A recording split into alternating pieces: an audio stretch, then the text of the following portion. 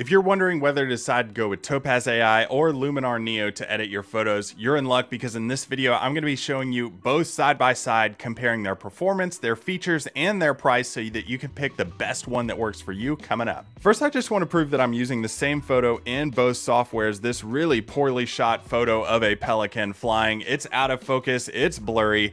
I wanted to put it to the test to see if these softwares could really do what they promised to do. Let's start in Topaz AI. If we come over here to what it's kind of touted with is removing noise from this photo. I shot this at a very high ISO, so it's really noisy in the background and on the bird too. If we just do a simple tap to remove noise, you can see that it's easily remove the noise. If I do the before and after slider here, you can see how much noise is actually removed from this photo. Now you do have tools over here of how much strength you want to include in that noise removal feature or how much de-blurring you want in that too, either raw normal or raw strong. Now if you're wondering what all these tools mean and you want a deeper dive on Topaz AI, I did a full review of how to use this tool if you click or tap the card showing up on your screen right now. So it did a pretty good job. Let's go over here to Luminar and go over to the noiseless feature extension here.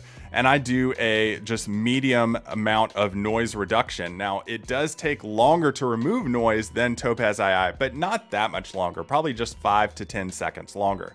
And if we look at it, you can see that it has removed the noise. I can do the before and after slider on this photo too, and just slide this back and forth to see how much noise that is actually reduced. Now I think both are pretty equal with their features on how to remove this noise. So strength and minor deblur on Topaz AI. And if you go over to Luminar NEO, you have luminosity denoise, which is a cool feature, details and sharpness. So that's a pretty good one to use.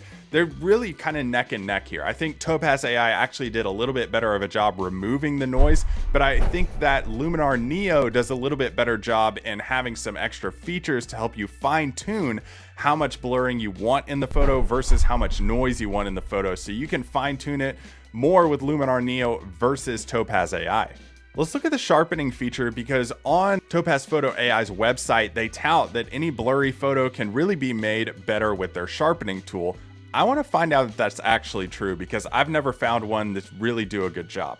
So if I go to sharpen, I can go to standard, strong, lens blur, or motion blur. Standard doesn't really do it for me. It looks a little bit fake and it's still pretty blurry. If I go to strong, let's see what that does. That does a little bit better of a job removing the fakeness of this photo, but it's still very blurry. If I go to lens blur, a little bit better. And if I go to motion blur, which is what actually is going on here, it does kind of a poor job because now the wing looks really fake and the bill is a little bit more in focus, but overall, this didn't do a great job. Let's head over to Luminar to see if it does even better of a job. Let's go reduce that, super sharp, and let's go to motion blur.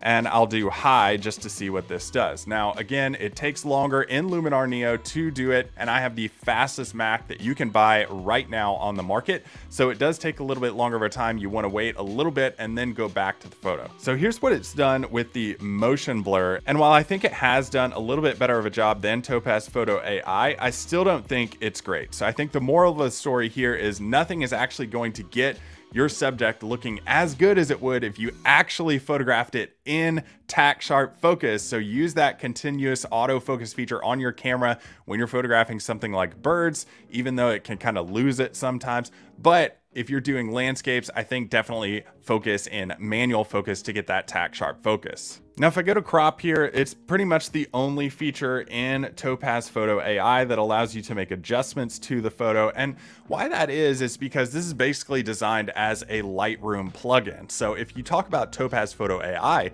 you really probably should be using Lightroom or Photoshop to edit your photos anyways and use this in conjecture with it. If this video is answering a lot of the questions you had comparing these two softwares, go ahead and subscribe to the channel so that you don't miss any other videos that are going to help you out too. That's vastly different in Luminar because even though the super sharp didn't work very well, I have all these other features to make the photo better. So if I go to crop AI, I can just adjust this, bring it down, and make my crop in this the same way.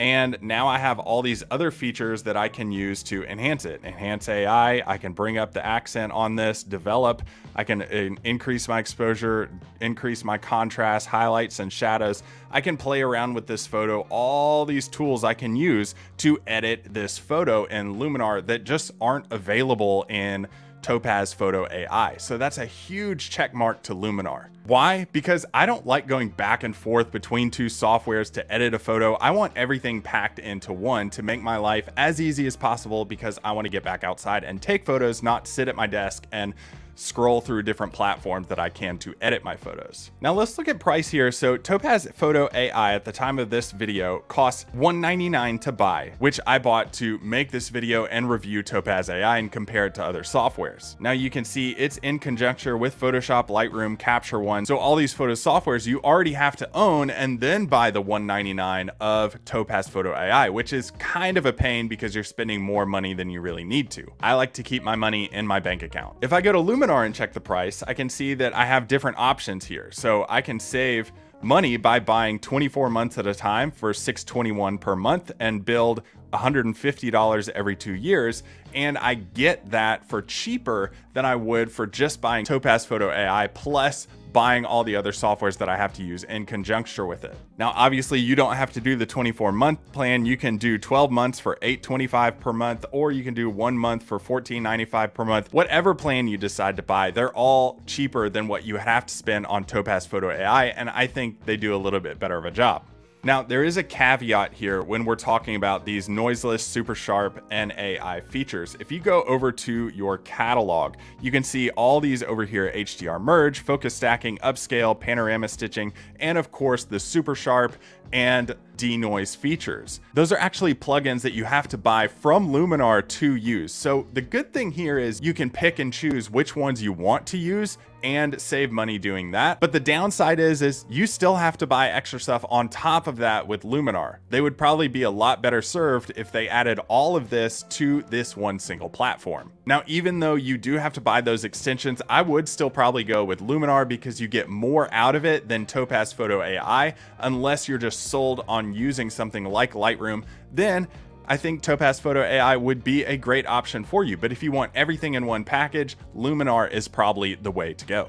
Now, if you want to take a deeper look at Luminar, I have a link below that you can check that out with. I'm not sponsored by Luminar, but that is a link that does give this channel a little bit of a kickback when you do decide to purchase it to help us out. Hey, if you found this video helpful, go ahead and click or tap this card showing up on your screen. That's going to bring you to another video that's going to help your photography out a ton. See you next time.